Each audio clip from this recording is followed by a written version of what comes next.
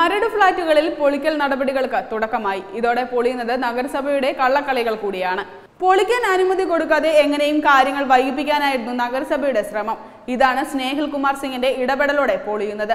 കോടതി നിർദ്ദേശം മുന്നിലുള്ളതിനാൽ നടപടിക്രമങ്ങൾക്ക് നഗരസഭാ കൗൺസിൽ അംഗീകാരം ആവശ്യമില്ലെന്ന് മുനിസിപ്പൽ സെക്രട്ടറി സ്നേഹിൽ കുമാർ സിംഗ് വ്യക്തമാക്കി.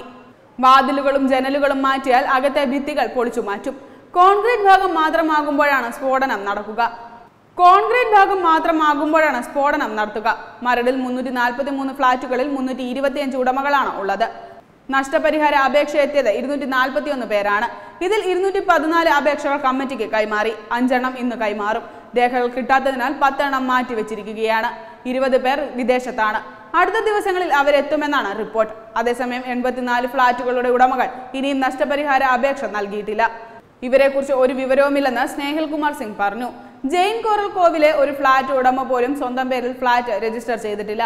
എന്നിട്ടും മാനുഷിക പരിഗണനയിൽ ഇവർക്കും നഷ്ടപരിഹാരത്തിന് അർഹത കിട്ടിയിട്ടുണ്ട്.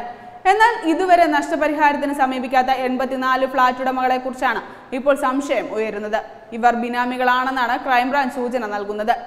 ഇവരെ കണ്ടെത്താനും ക്രൈംബ്രാഞ്ച് അന്വേഷണം നടത്തും. ഈ 84 ഫ്ളാറ്റ് ഉടമകളെ കുറിച്ച് നിർമ്മാതാക്കളിൽ നിന്ന് വിവരം ചോദിച്ചറിയാനാണ് ക്രൈംബ്രാഞ്ച് നീക്കം.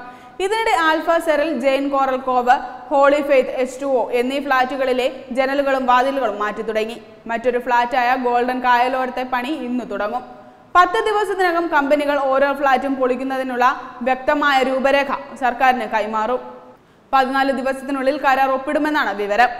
സംസ്ഥാനത്ത് ആദ്യ സംഭവമായതിനാൽ ഇൻഷുറൻസ്, സുരക്ഷ എന്നിവ സംബന്ധിച്ച് കൂടുതൽ കാര്യങ്ങൾ ഉൾപ്പെടുത്താനുള്ളതിനാലാണ് കരാർ ഒപ്പിടൽ വൈകുന്നതെങ്കിലും സുപ്രീം കോടതി നിർദ്ദേശിച്ച സമയക്രമം അനുസരിച്ച് പുരോഗമിക്കുന്നുണ്ട്.